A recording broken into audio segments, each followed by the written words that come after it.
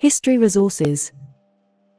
Proclamation of 1763. A spotlight on a primary source by George III. King George III, Proclamation of 1763. Gilder Lemon Collection. At the end of the 7 Years' War in 1763, France surrendered Canada and much of the Ohio and Mississippi valleys, 2/3 of eastern North America, to England.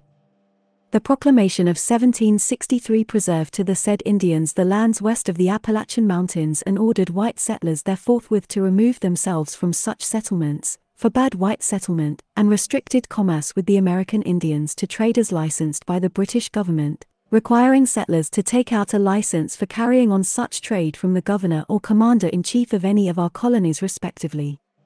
Power over westward expansion was in the hands of British officials, outside the colonists' control.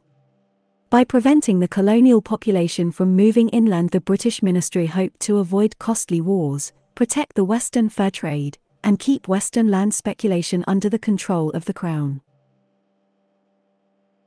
To enforce the proclamation, Britain authorized positioning 10,000 troops along the frontier, with the costs of £250,000 per year to be paid by the colonists.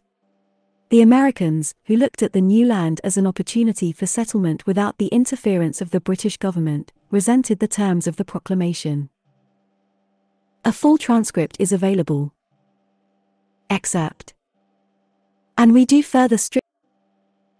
enjoin and require all persons whatever, who have either willfully or inadvertently seated themselves upon any lands within the countries above described, or upon any other lands, which, not having been ceded to, or purchased by us, are still reserved to the said Indians as aforesaid, forthwith to remove themselves from such settlements.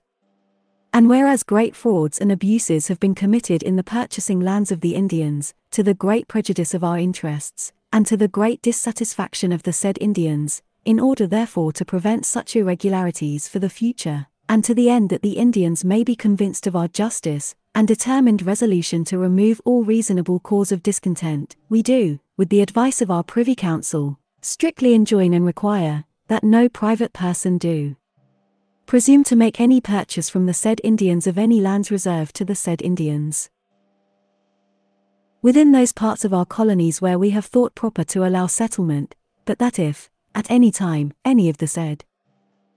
Indians should be inclined to dispose of the said lands, the same shall be purchased only for us, in our name, at some public meeting or assembly of the said Indians to be held for that purpose by the governor or commander-in-chief of our colonies respectively, within which they shall lie, and in case they shall lie within the limits of any proprietary government, they shall be purchased only for the use and in the name of such proprietaries, conformable to such directions and instructions as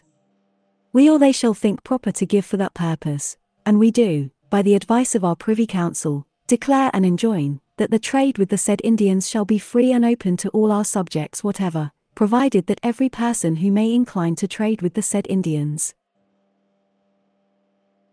do take out a license for carrying on such trade from the governor or commander-in-chief of any of our colonies respectively, where such person shall reside, and also give security to observe such regulations as we shall at any time think fit, by ourselves or by our commissaries to be appointed for this purpose, to direct and appoint for the benefit of the said trade, and we do hereby authorize, enjoin, and require the governors and commanders-in-chief of all our colonies respectively, as well those under our immediate government as those under the government and direction of proprietaries, to grant such licenses without fee or reward, taking especial care to insert therein a condition, that such license shall be void, and the security forfeited, in case the person, to whom the same is granted, shall refuse or neglect to observe such regulations as we shall think proper to prescribe as aforesaid. Questions for discussion. Read the introduction as well as the transcript of the attached original document.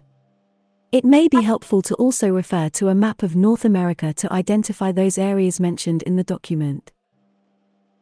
Using a map, locate areas identified in this document including the Appalachian Mountains, Quebec, Florida, the Gulf of Mexico, and Hudson's Bay. Why did many colonists consider the proclamation to be unfair? Explain why the king and his ministers thought the proclamation to be a reasonable law. How did the Proclamation of 1763 contribute to a souring of the relationship between Great Britain and her subjects in the 13 colonies? The document appears to show great concern for the welfare of American Indians. To what extent was this document designed with the intention of supporting and protecting the interests of Native Americans? A printer-friendly version is available here.